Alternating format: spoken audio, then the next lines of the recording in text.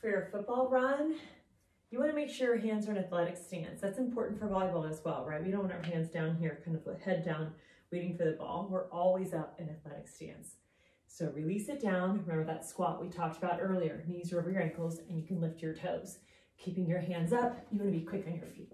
Quick, quick, quick, quick.